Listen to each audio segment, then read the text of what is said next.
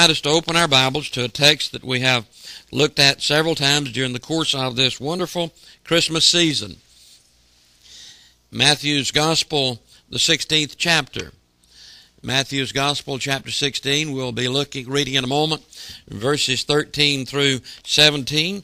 But by way of introduction, let me share with you several little poignant tidbits in relationship to Christmas. Did you know?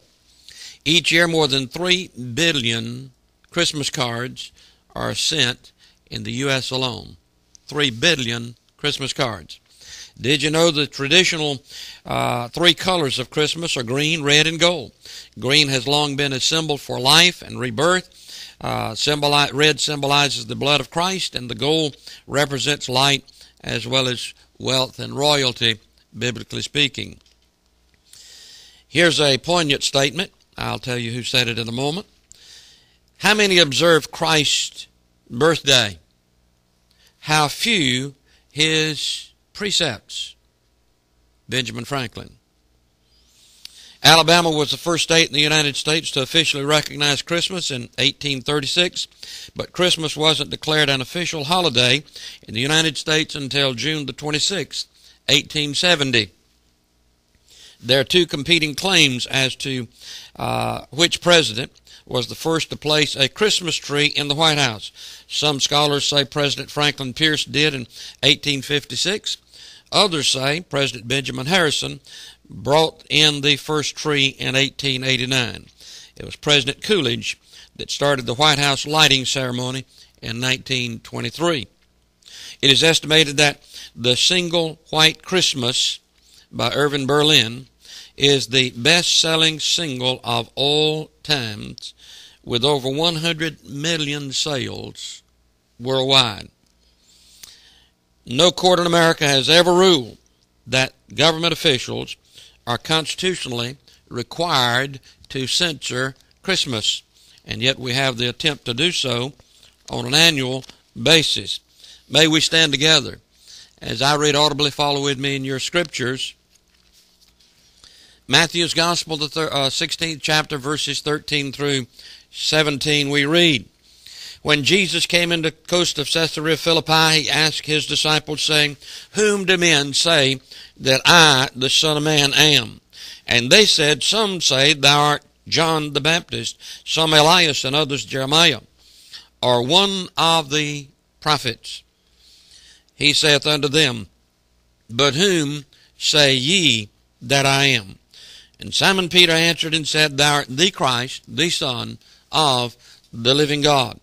And Jesus answered and said unto him, Blessed art thou, Simon Bar-Jonah, for flesh and blood hath not revealed it unto thee, but my Father which is in heaven. Thank you, and we may be seated. Peter's great confession, Thou art the Christ, the Son of the living God. May I tell us, it is possible, it is entirely possible to know Jesus Christ personally through the faith in that which has been accomplished on Calvary's cross, that finished work of Calvary. Throughout the Scripture, by the way, we find that Jesus is known as Lord, Master, Wonderful, Counselor, Prince of Peace, the Mighty God, the Everlasting Father, King of Kings, Lord of Lords. However, may I say to us very simplistically, for the child of God, for the Christian, perhaps he is best known as the Lamb of God that taketh away the sins of the world.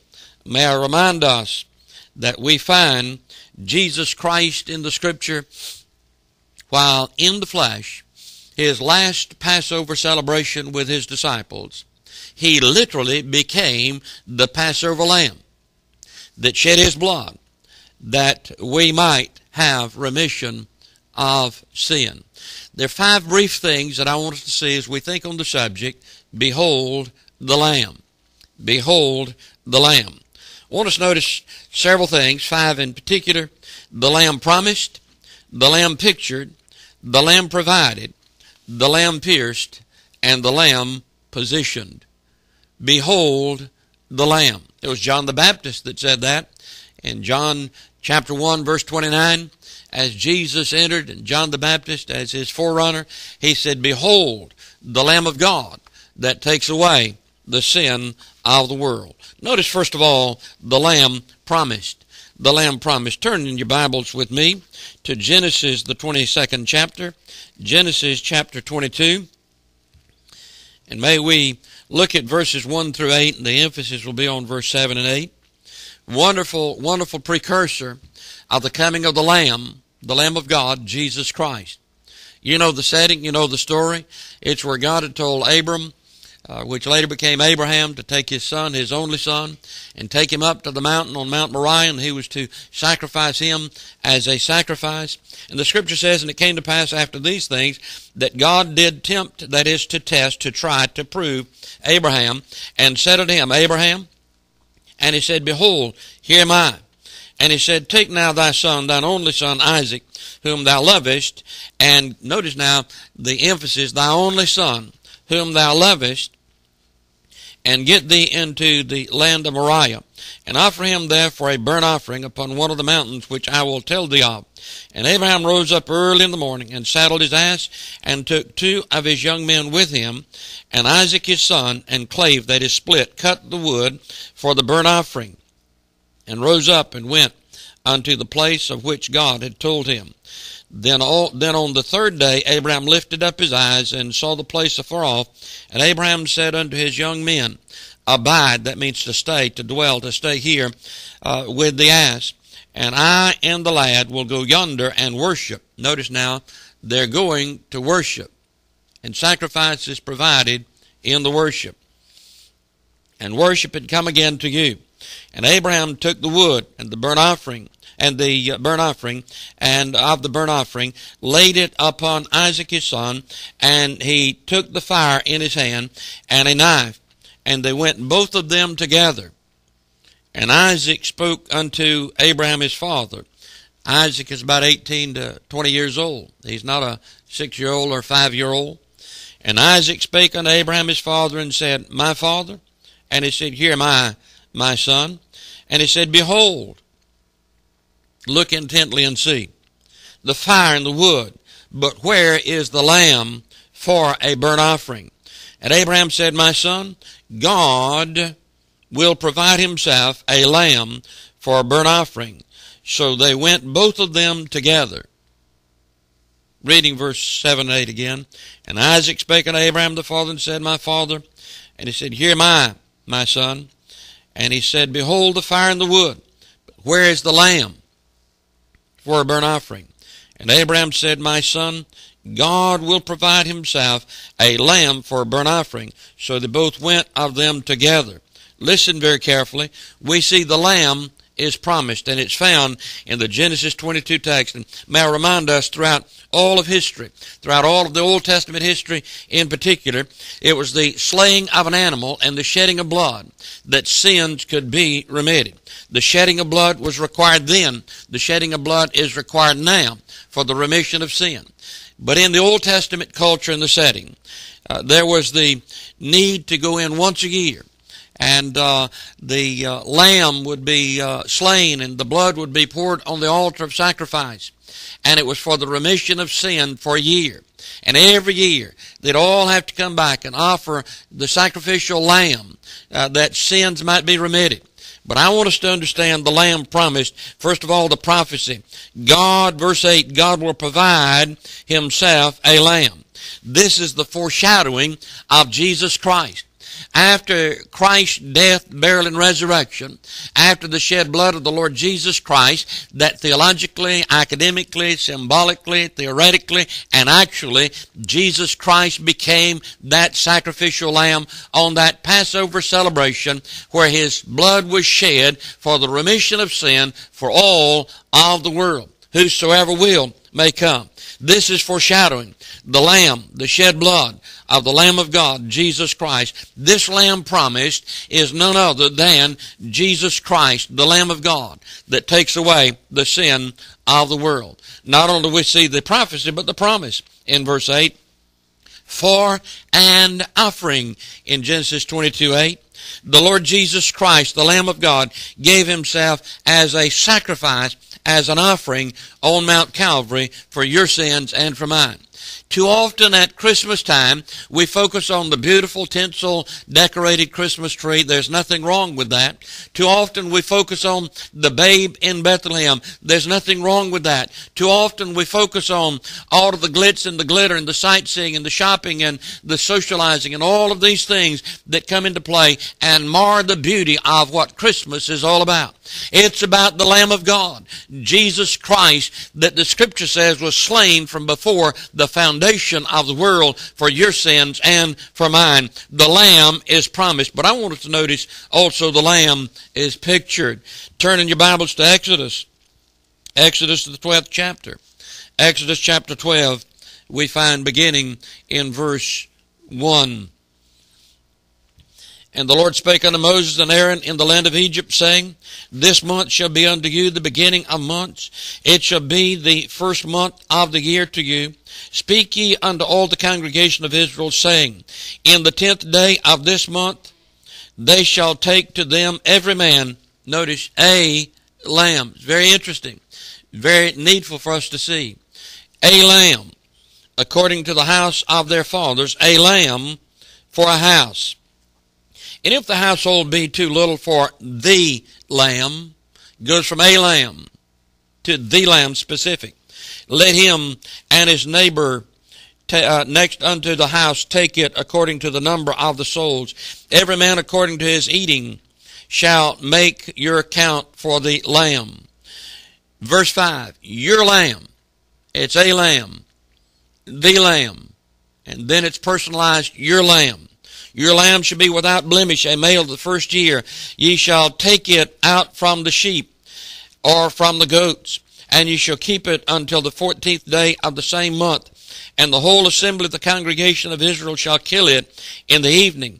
And they shall take of the blood and strike it on the post, side post, the two side posts, and on the upper doorpost of the house wherein they shall eat.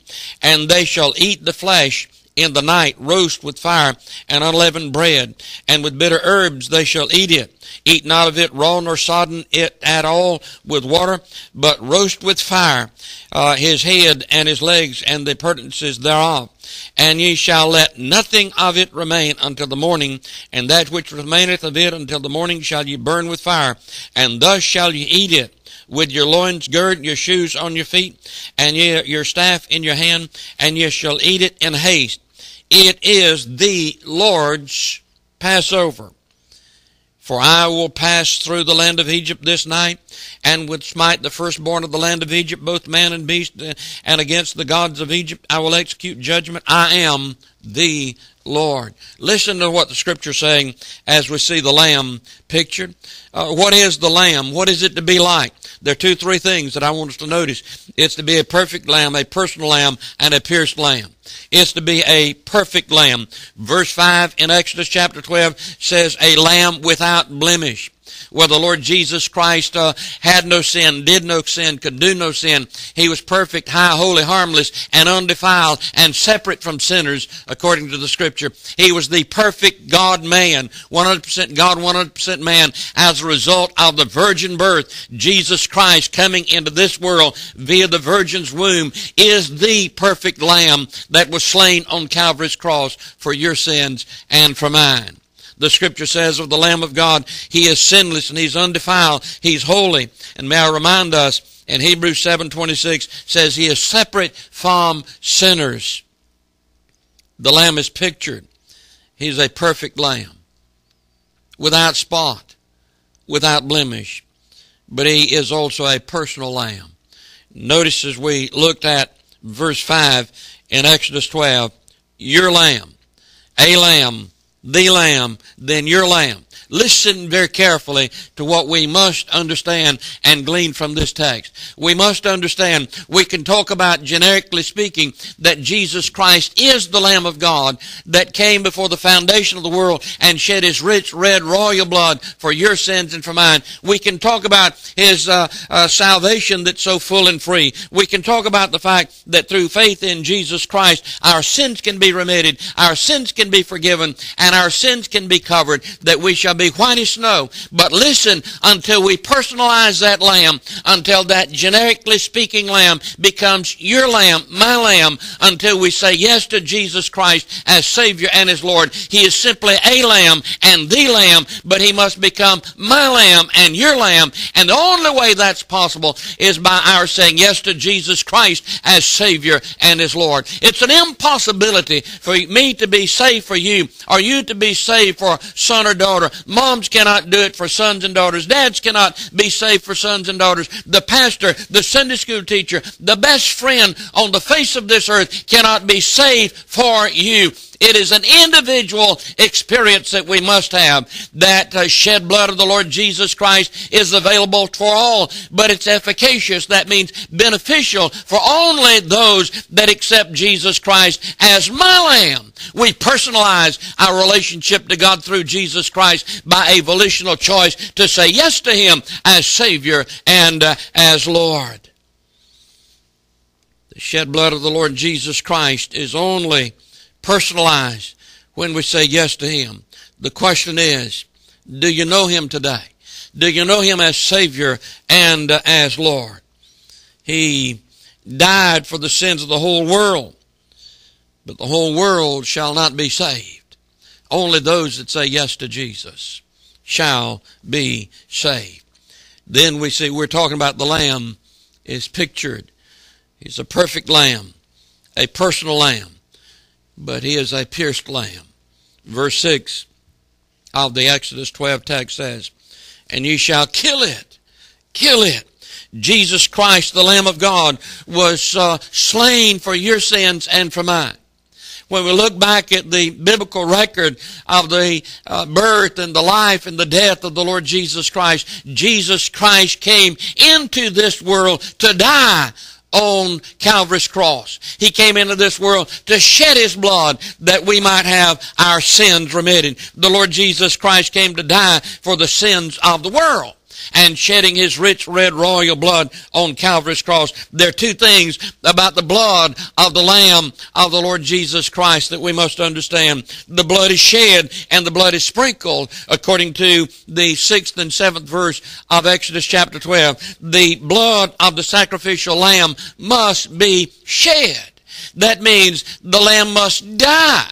Jesus Christ came to die for your sins and for mine, and His blood is shed. It is precious blood because of the virgin birth of the Lord Jesus Christ. The blood is shed, and then the blood must be sprinkled or applied. In the 7th through the 13th verse of Exodus chapter 12, the blood of the Lamb is shed. The Lord Jesus Christ shed His blood, but that shed blood must be personally applied in our lives. Multitudes today go into churches across our nation and around the globe. Multitudes today have their names on a church roll someplace. Multitudes today have a denominational relationship. Mega millions today feel that they're all right because they're a member of some church, some denominational hierarchy, some right ritual rules and regulations that are being followed. But salvation is not available until we say yes to Jesus Christ and we apply the shed blood of Christ in our own lives.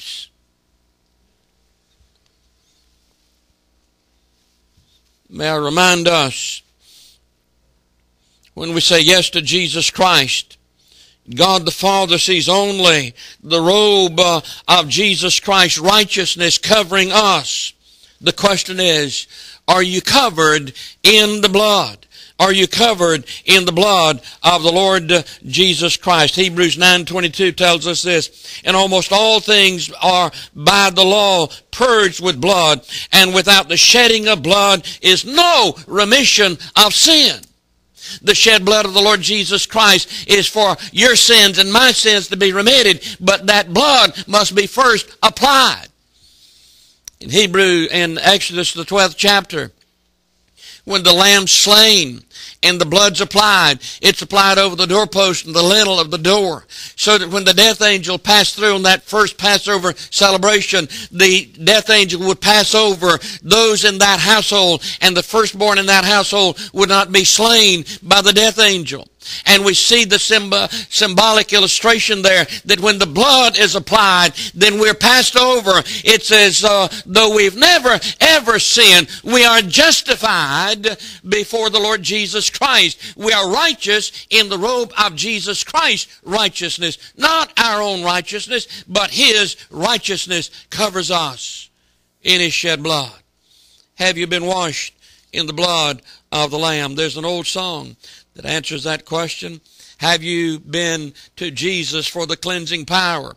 Are you washed in the blood of the Lamb? Are you fully trusting in Him, in His grace this hour? Are you washed in the blood of the Lamb? We're talking about, behold the Lamb. Not only do we see the Lamb is promised, and the Lamb is pictured, but the Lamb is also provided. The Lamb is provided. In that text that I quoted earlier, in John chapter 1 and in verse 29, the next day John seeth Jesus coming unto him, and saith, Behold, the Lamb of God, which taketh away the sins of the world. Verse 36 said, And looking upon Jesus as he walked, he said, Behold, the Lamb of God. So we see not only the Lamb is promised and the Lamb is pictured, but the Lamb is provided. We see that presentation in verse 29 and 36 of John chapter 1. Behold, the Lamb of God. The Lamb is promised back in Genesis 22, and now He is presented, and it's none other than the Lord Jesus Christ. God's little lamb, born in a stable, laid in a cradle, looking forward of the cross, and soon coming again, crowned as King of Kings and Lord of Lords. Our focus must be, our focus ought to be, our focus should be on Jesus Christ as the Lamb of God that takes away the sins of the world. See, the presentation and the plan is found in that text also, which taketh away the sin of the world. Many times we quote or misquote that. Notice in the John chapter 1, verse 29 and verse 36 text, Behold, the Lamb of God, which taketh away the sin, singular, of the world. Not sins, plural, but sin. Why is this so? For all have sinned and come short of the glory of God. Have you ever talked with anybody that says they've never sinned? I have. It's an amazing thing. It's an amazing thing. I had one dear lady a number of years ago while traveling in full-time evangelism, sitting in her living room with the pastor, and I shared with her the plan of salvation. And I said, Do you believe that you're a sinner? And she said, No, I don't think I sin. I don't think I sin. And I said, You don't think you're a sinner at all? No, sir. And I had to go back to Adam. Wherefore as but one man sin came into the world, and death by sin, and therefore death passed upon all men, for that all have sinned. You can take the finest, most beautiful baby in the world, and that child is a sinner. And it's because we're born with Adamic blood in our veins. It's because of Adam's fall that all of the human race fell into sin. It's not because you're a bad person or an individual is an evil, wicked person. It's because we have human blood flowing in our veins. And the blood that flowed in Jesus' veins was God's blood because He was virgin born. But the blood that flows in your veins and in my veins is sin blood, sin-tainted blood, Adamic blood, fallen blood.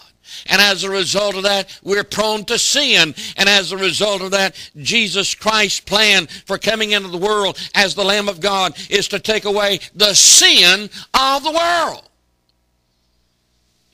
The whole world is under God's condemnation for sin because of Adam. God's law says the soul that sinneth, it must die. And God provided a sacrificial lamb as a provision, as a means and a mechanism by which our sins can be remitted through the Lord Jesus Christ. Death on Calvary's cross. The lamb is promised. The lamb is pictured. The lamb is provided. But I want us to notice, fourthly, the lamb is pierced. The lamb is pierced. You can have a gift that's given. Can you picture on Christmas morning in your home?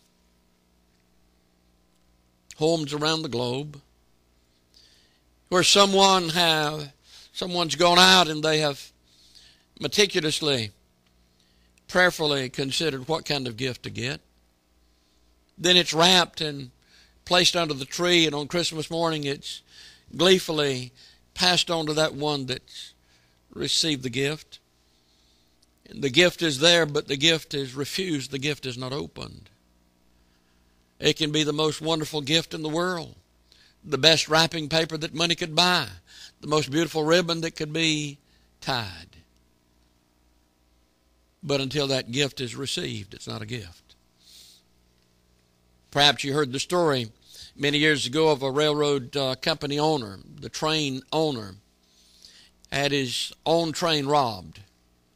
That was in the days when mail and funds and money was carried by way of the railroads. And had his own train robbed. He was ultimately caught and convicted and standing before the judge. And the judge happened to be his brother. And his brother, the judge, came down, took his robe off and placed it over on the man and said that he had, by his determination, he had determined to free him of all charges, and he is set free. The brother shook the robe off and put it back on the table and said, I refuse to accept it, I'm guilty. The judge put his robe back on, went back to the bench, and he pronounced sentence. He said, a gift is not a gift until accepted. Salvation is a gift of God through the shed blood of the Lamb of God, the Lord Jesus Christ, but it's not personal until it is accepted. It must be accepted, and we must personally say by our own volitional choice, yes, the Lord Jesus Christ, come into my heart and save me. May I remind us, the Lamb is pierced. We saw in Exodus chapter 12, verse 6 and 7, the Lamb was slain and the blood was sprinkled. May I remind us in Isaiah chapter 53, the program of God says, who hath believed our report, to whom is the arm of the Lord revealed? For he shall grow up before him as a tender plant, and as a root out of dry ground. He hath no form of comeliness that we see him. There is no beauty that we should desire him. He is despised and rejected of men, a man of sorrow and acquainted with grief. And we hid, as it were, our faces from him. He was despised, and we esteemed him not. And it's speaking of 750 years before the birth of the Lord Jesus Christ. Christ is the Lamb of God. He is despised and rejected and ridiculed. And the Bible says in John 1:11, he came unto his own, and his own received him not. The Lord Jesus Christ must be received. He must be accepted. The fact that he came into the world, that he is God come in the flesh, God incarnate, the fact that he loves you and he loves me and he loves all of the world, and his blood is sufficient for all of the world to be saved. It is not sufficient. It is not if it's not received, it is not efficacious. It has no benefit. The Lamb is pierced, and the program for the piercing of the Lamb is that we might have salvation full and free. But we stand today in a world, we watch today in a world that ridicules and rejects and refuses to say yes to Jesus Christ as Savior and as Lord. It's an amazing thing to me how we see year after year after year, beginning about October, November, cities, municipalities, regulations and rules out of the superior-minded people that run our cities and our states and our nation. They will begin to say what can and cannot be done for Christmas. There are entire cities in our nation today that because of regulations in that city and rules, ordinances, refuse to allow any public Christmas decoration. Did you know that? In the United States of America, refuse to recognize. And because green and red and colors of that nature are usually used in the decoration of a Christmas tree and for Christmas decoration, many municipalities say you can use blue lights and you can use different color lights, but you can't use the red and the green because that symbolizes Christmas. And after all, we know the separation of church and state. We can't allow you to do that. Jesus Christ is refused and rejected and ridiculed and made fun of and denied. But the program of God is that Jesus Christ would be received and accepted because of his shed blood being beneficial for our sins to be remitted. We're talking about the Lamb is pierced. And the program of God is Jesus Christ, the Lamb of God, to come into the world. And the prophecy of Jesus Christ coming into the world 750 years before his birth said that he would be ridiculed and rejected by man. And that's exactly what we see taking place even today. We see not only the program but the plan or the pain.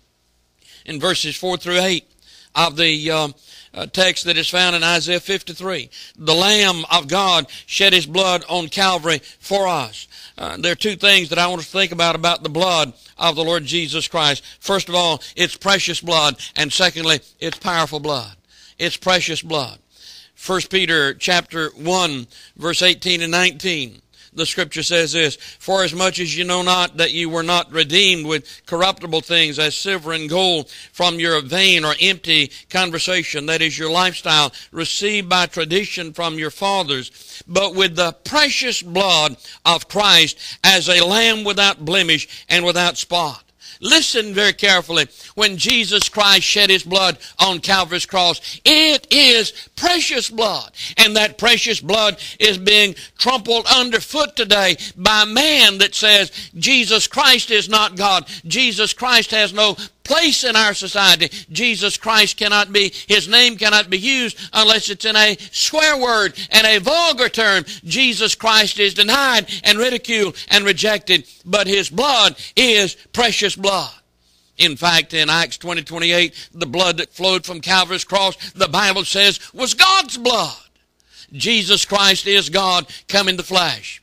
And because of the virgin birth, because Jesus Christ came via the virgin's womb, Jesus Christ has precious blood. And there's some that say and want to argue on the debate on what saves us. There's some debate that's been raging since about 1988. It started with Bob Jones II and John MacArthur, where John MacArthur says it's not the blood of Jesus Christ that saves us, but it's his death.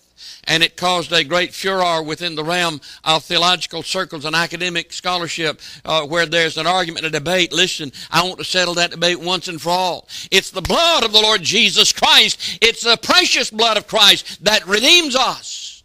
It was through his death and the shedding of blood that it came about. But it's his blood that the scripture says is precious blood. There's an old song that says, what can wash away my sins? Nothing but the blood of Jesus. What can make me whole again? Nothing but the blood of Jesus. Oh, precious is the flow that makes me white as snow. No other fountain I know. Nothing but the blood of Jesus. It's precious blood. Precious blood. It's powerful blood. Hebrews 10, 1 through 10, and I'll not read all the verses, just verse 10. By the which we are sanctified through the offering of the blood of Jesus Christ once and for all. Jesus' sacrificial blood was first, foremost, and final. No more need to have the shedding of the blood of bulls and goats. By the which we're sanctified through the blood of the Lord Jesus Christ. You see, Jesus Christ shed blood is final. Our enemy Satan can only be overcome by the shed blood of the Lord Jesus Christ. In fact, there's a wonderful text, and I'll not turn to it, I'll just share it with you, in the 12th chapter of the Revelation text, and it's during the tribulation days when the martyrs of the faith will be slain because of their faith. And in Revelation 12:11 says, and they overcame him, speaking of Satan, overcame him, the enemy Satan, by the blood of the Lamb and by the word of their testimony, and they loved not their own lives unto the death. How will they overcome in the days of the tribulation? How can one overcome Satan? It is through Calvary and confession of faith and commitment to Jesus Christ. How can we overcome the evil one, the wicked one, Satan today? It is through Calvary's cross. It is through the precious blood, the powerful blood of the Lord Jesus Christ, and our confession of our faith in him, and our commitment to surrender and submit our lives unto him. Without the blood of the Lord Jesus Christ, there is no power for the church. Without the powerful, precious blood of the Lord Jesus Christ, there would be no such thing as Christmas or Christianity or salvation. The Lamb is promised. The Lamb is pictured. The Lamb is provided. The Lamb is pierced. But I want us to understand the Lamb is also positioned. The Lamb is positioned. Wonderful text in Revelation, the 5th chapter, beginning with about verse 6. The scripture says, and I beheld, and lo, in the midst of the throne and of the four beasts, and in the midst of the elders stood a lamb, as it had been slain, having 7 horns and 7 eyes, which are the 7 spirits of God sent forth into all the earth. And he came and looked and took the book out of the right hand of him that sat on the throne. And when he had taken the book, the 4 beasts and the 4 and 20 elders fell down before the Lamb, having every one of them harps and golden vials full of odors, which are the prayers of the saints. Listen, I want us to understand, the first time that the Lord Jesus Christ came, he came in the cradle. The first time the Lord Jesus Christ came, he was crucified. But Jesus Christ is coming back, and he's coming back as King of Kings and Lord of Lords. He's coming again with a crown, having victory over every God-hater, every Christ denier, every Bible denier. He has power. Notice 2 or 3 things. His power, his praise, and his program. His power is seen in Revelation 5:6. He is the all-seeing, all-knowing, all-powerful. He is seen, he is risen, he's glorified, he's exalted, he's ruling and is reigning, and he is in the position of authority and power, seated on his throne, having power over all of the earth, having power over all of the creation, having absolute controlling power as sovereign Savior over all of the earth. The Lamb is positioned. When Jesus Christ died on Calvary's cross and shed his rich red royal blood for whosoever will may come, he was buried, and on the 3rd day he rose again, having victory over sin, death, and the grave, ascended back into glory. He's now seated on his throne, ruling and reigning over all the universe. Some folks in Washington think they rule and reign. I've got news for them. There's a king greater than any king Obama ever thought to be. His power, his praise. Revelation 5 verses 6 through 12, and we'll not read it all, simply referring to it. One day, according to the text in the Revelation scripture, one day we'll all gather around the throne of the Lord Jesus Christ, and we'll sing. And in Revelation 4 and Revelation 5, it tells us the song we'll sing, and it gives us the stanzas that we'll sing. Study that in your leisure. And the song that we'll sing is, worthy is the Lamb, worthy is the Lamb. I can't sing now, but one day I'll be able to sing, worthy is the Lamb, around the throne of the Lord Jesus Christ. May I remind folks today, if you can't praise him now, if you don't worship him now, if you're miserable in church now, you will be miserable in heaven. Because all we'll do throughout all of eternity is worship the Lamb of God that takes away the sin of the world. And we'll sing praises before the throne of the Lamb of God, Jesus Christ, throughout all of eternity. His power and his praise, but also his program. And I'll not read it, but for our edification, I'll just refer to it, and you can read it in your leisure.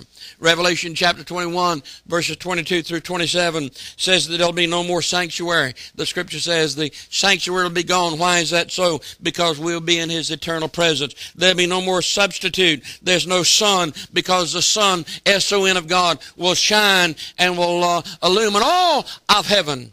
There's no more sanctuary, no more substitute, and there's no more sin. In fact, in that text, I must read it though. In that text in Revelation chapter 21, verse 22 and following, and I saw no temple therein, for the Lord God Almighty and the Lamb are the temple of it.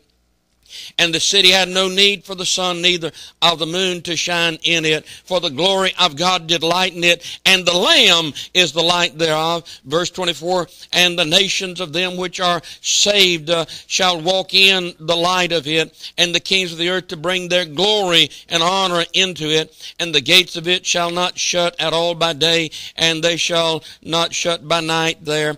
And they, verse 26, and they shall bring the glory and the honor and the nations into it. Verse 27, and there shall in no wise enter into it anything that defileth, neither whatsoever worketh abomination or maketh a lie. They which are written in the, notice, but they which are written in the Lamb's book of life. You realize in heaven the only ones that'll be there, the ones that have their names written in the Lamb's book of life. May I remind us, there's no more sanctuary there in heaven. The program of God, no more sanctuary, no more substitute, no more sin, but no more sinners. Because in heaven, sin will be an alien thing, because Jesus Christ rules and reigns. And there's that great provision that we find finally in Revelation chapter 22. And in 22 we find in that text there's no more crying, no more curse, no more chasm, that is distance between man and God, because we'll have his ever presence where we can praise him and honor him and worship him and sing, worthy is the Lamb, throughout all of eternity. And then there's no more death, and because of there being no death, we'll be able to see him and sing all throughout eternity. There's an old song that I want to close with, an old song that reminds us and gives us a great deal of insight. Face to face with Christ my Savior. Face to face, what will it be when with rapture I behold him? Jesus Christ who died for me. Face to face I shall behold him, far beyond the starry sky. Face to face in all his glory, I shall see him by and by. The question is, do you know him? The Lamb of God that takes away the sin of the world. There are some believers that will spend this first Christmas in heaven. I've read this several times down through the years, and I'll read it for our edification. Because as I ponder this for a Christmas message, there are those, part of the body of Christ, that are not with us this Christmas. They're spending the first Christmas in heaven. This is a poem by Selma Rainier, found in the Messenger of Truth. I copied it some 20 plus years ago. Let me read it for our closing thoughts. I've had my first Christmas in heaven, a glorious and wonderful day.